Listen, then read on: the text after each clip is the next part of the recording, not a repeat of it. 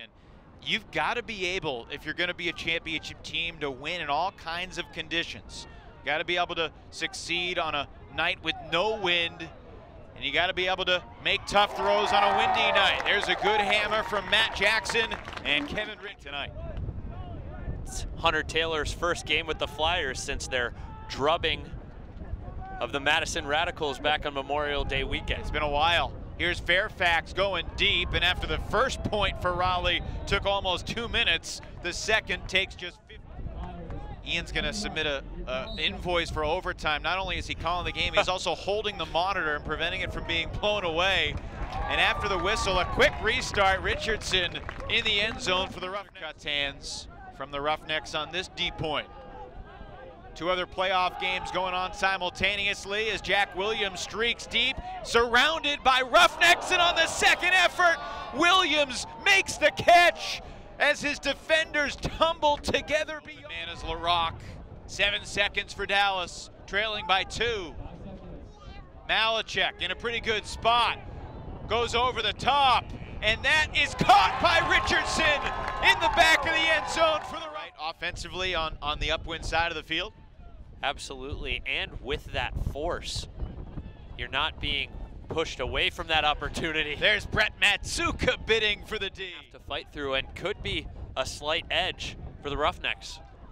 How does your mindset change as a cutter in these conditions? Well, I think more than ever, you have to zero in and focus on the catching element more so than you do. A lot of times when there's a break, Raleigh converts to start the second quarter. Richardson recovers again. The ability to recover in these conditions is paramount. And how about that throw?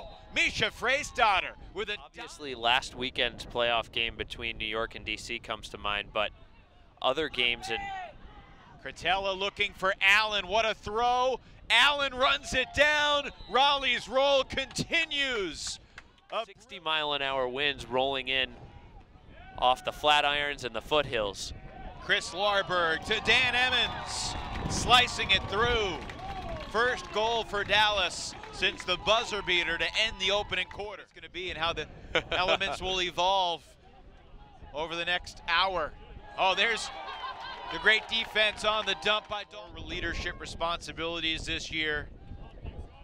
25 years old, one of the 3 captains. Carson Wilder over to Smith, looking to the end zone. It's floating well, and it's caught. Connor Olson. But that wind just pushing the scuba down as soon as he released it. Matsuka rips it to Helton.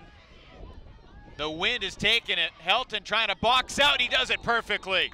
Jonathan Goose Helton, ladies and gentlemen. Mild-mannered players. He was not happy to put that disc down. He was convinced that he got his hand under it. Really close. Tough to tell looking at it one time there. I do think he had it just based on that one replay.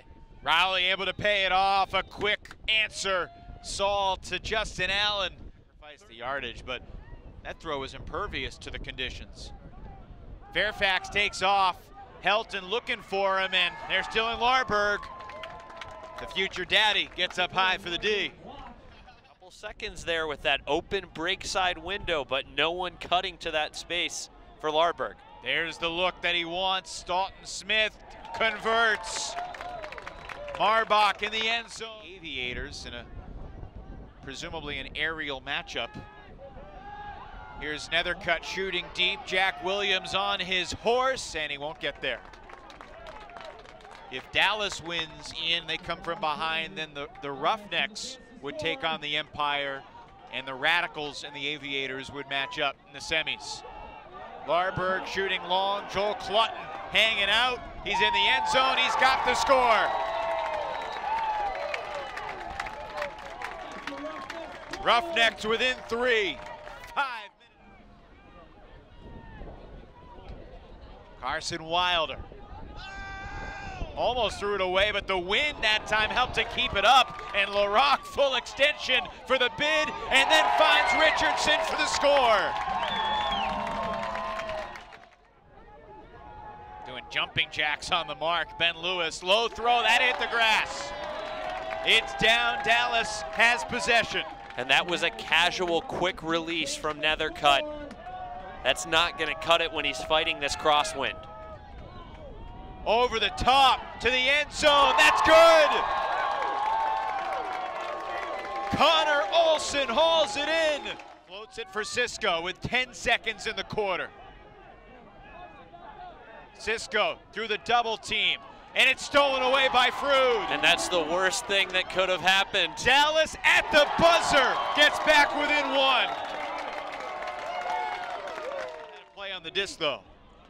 Gonna need to get a second look at that one to form a strong opinion there.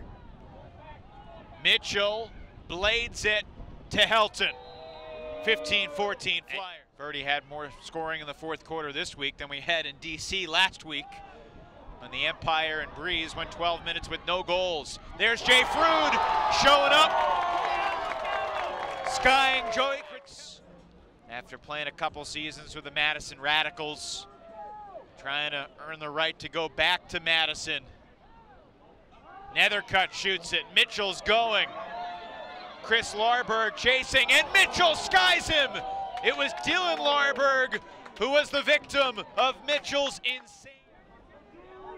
The game has had plenty of breaks. It has not been the two teams trading points all night long. There's Matt Jackson coming up huge. And it looked like that disc just slipped out of Saul's hand. He looked like he was trying to pump fake a flick. Jackson was there, and then he dishes the score to Smith. Fairfax resets for Lou. A lot of hands in the back of the stack there as Nethercutt sneaks deep. Near the pylon, Nethercutt unable to haul it in. That's a 40-yard slide right there. Getting a hand on it. Up the line, oh, it's Dalton Smith who unwinds, sending Ben Lewis. Kieran Allen chasing, Lewis is there! And for the first time tonight, the Roughnecks take the lead. Not giving any direction underneath or out. Jackson shooting it, David Richardson didn't realize until he did, and he comes up with a block on Carson Wilder.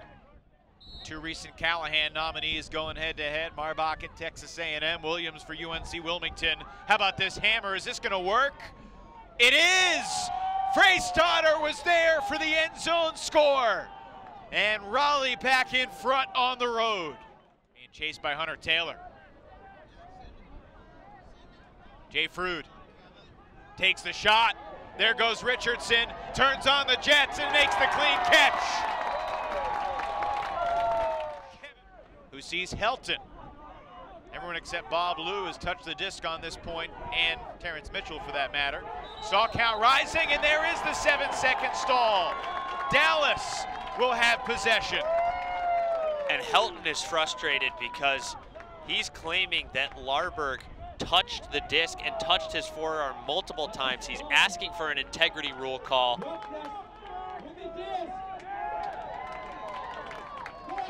These are the moments that test your mental toughness and your mental composure. When you feel you've been wronged, can you stay composed and execute? That could have been a pick call, went uncalled, and in the end zone, what a recovery! Back of the goal line, inbounds! Are you kidding me, Chris LaRock?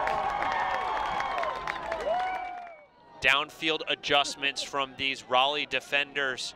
You see Justin Allen doing everything he can to back Kevin Richardson, put his forearm in his back. Looking for Matt Jackson. He breaks away from Hartzog and makes the catch for the Roughnecks. And Raleigh needs to score quickly here to have a chance. Terrence Mitchell's going. Nethercutt's firing. And that is a beautiful dime from Nethercutt to Mitchell. You hope he's not hurt. Nethercutt with 37 seconds. Looking up the line, it's denied! Dalton Smith comes up with a block for the Roughnecks.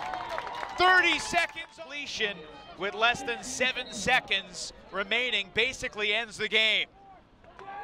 Dallas needs just a couple more conversions. 8 seconds to go, and that might do it.